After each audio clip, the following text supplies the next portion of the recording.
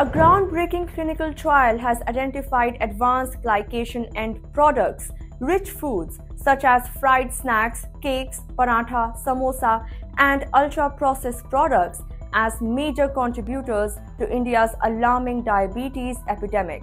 The government-funded study by the ICMR and Madras Diabetes Research Foundation highlights how these foods lead to inflammation and insulin resistance. Here is all you need to know about the latest study.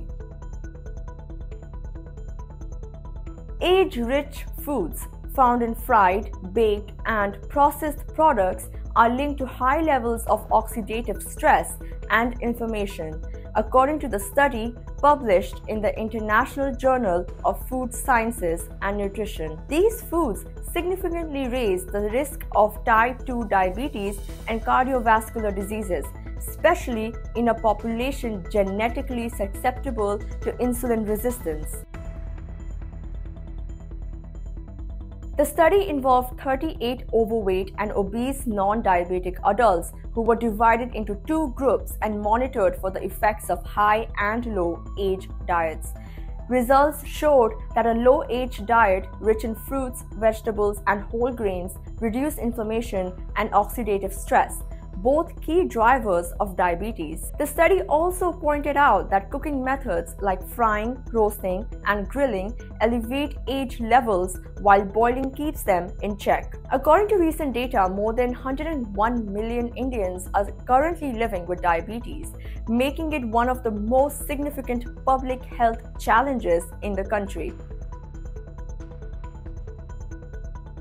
AGEs are harmful compounds formed when proteins and sugars combine under high heat, a process known as glycation. According to diabetes educator Kanika Malhotra, AGEs can induce insulin resistance. AGEs disrupt the body's ability to use insulin effectively, increasing the risk of type 2 diabetes. Cause chronic inflammation. They trigger inflammation, damaging tissues like the pancreas, which produces insulin. Generate oxidative stress. Free radicals from AGEs damage cells and contribute to chronic diseases. Experts are urging people to reconsider their diets by avoiding age-rich foods and focusing on fresh, whole ingredients. This study underscores the importance of healthy eating habits in preventing diabetes and related chronic conditions.